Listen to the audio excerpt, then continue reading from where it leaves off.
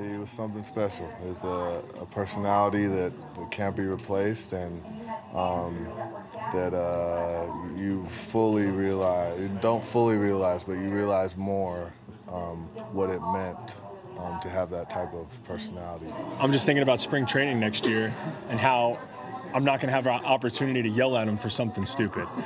Because he liked to have fun, and he'd field the ground balls during PFPs, and he'd do it with flash, and I'd just be sitting there and be like, Jose, can we please just do it right one time, and then go back to having as much fun as you want. And I'm gonna miss that, and he knew how to get under my skin. He knew what it took. On me when Conley was throwing the no-hitter in Milwaukee, and I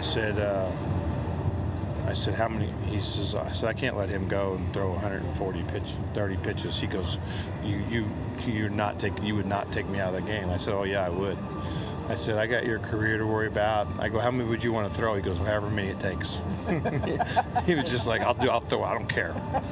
And then when they took the Dodgers the other day, took the guy out with the perfect game.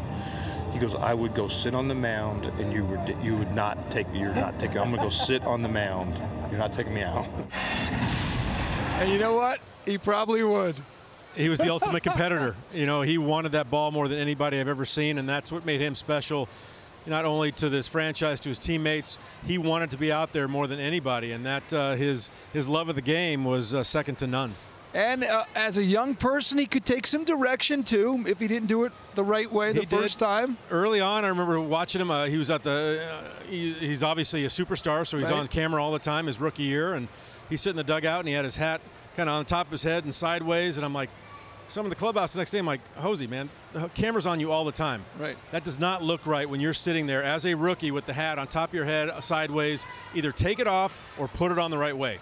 This is coming from an old school guy that I think the uniform should be a uniform. Right. And sure enough, the next day he had that hat pulled on straight and tight. And I had to remind him one other time about a month later, but he kept it on that way for a long time, and because he respected the game and he respected the guys that came before him.